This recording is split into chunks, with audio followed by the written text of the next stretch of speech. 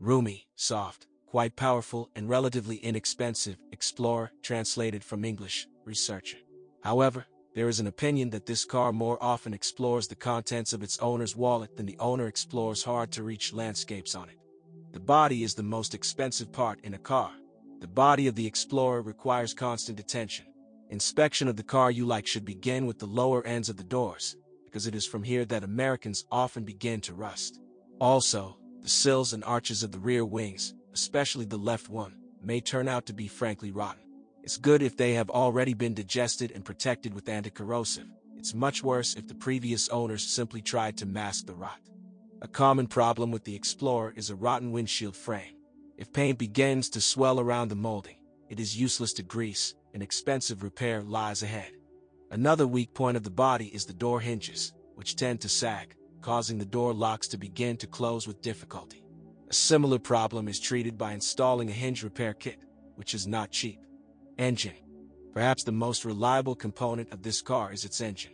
This archaic American power unit easily digests any gasoline, although it has a good appetite. A slight oil fogging on the gaskets can be a frightening symptom for a Japanese or European motor, but for an elderly American, it is the norm. Steering. Do not pay much attention to the noisy operation of the power steering. This is also typical for this model and is not a sign of a malfunction. However, if it breaks, the replacement will not ruin you. Transmission. I somehow don't feel like storming the swamps on the Explorer, because all-wheel drive here is intended only for emergency situations when the rear one can't cope. A heavy car loses the fight against off-road. It instantly digs in, and in such a way that you cannot do without a tractor. In addition, the automatic transmission does not like heavy loads. Slipping quickly finishes it off. But on the highway, the automatic transmission works smoothly. The gears are switched without jerks. According to statistics, all the machines that were installed on these machines have already gone through a major overhaul. But how well was it made? So the closest attention is to the automatic transmission. Ford should accelerate confidently, smoothly, and without vibrations. Vibrations during acceleration can testify to the backlash of the cardans in the transfer case, which will lead to its costly repair. A characteristic hum, reminiscent of the sound of an accelerating trolleybus, indicates a malfunction of the rear axle gearbox. Frame bulky car behaves on the road, gently and imposingly. It is for this that car owners love their Americans. Suspension. The lulling ride is due to a suspension setup that aims for comfort rather than off-roading that quickly finishes it off. Rear suspension springs bend backwards over the years, and new ones are expensive. The weakest point is the so-called spring earrings.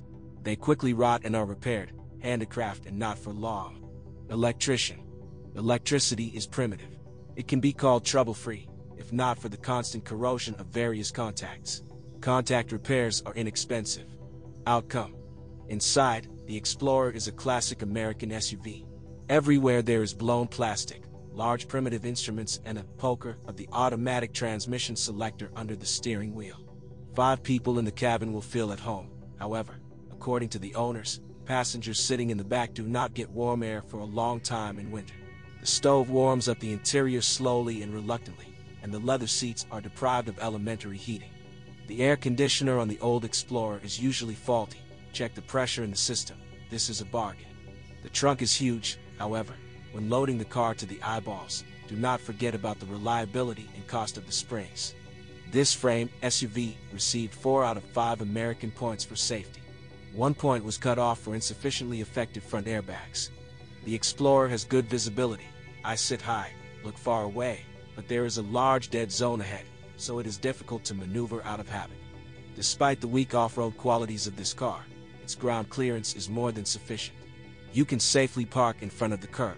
The main thing is not to drive over it, because the car may simply not notice it. Tanks are not afraid of dirt. In bad weather, glass and mirrors stay clean for a long time. The chance to run into a criminal Explorer is minimal. Here you don't even need to check the engine number. It simply doesn't exist, like on many American cars. To clear your conscience, check the VIN under the windshield with the frame number and documents.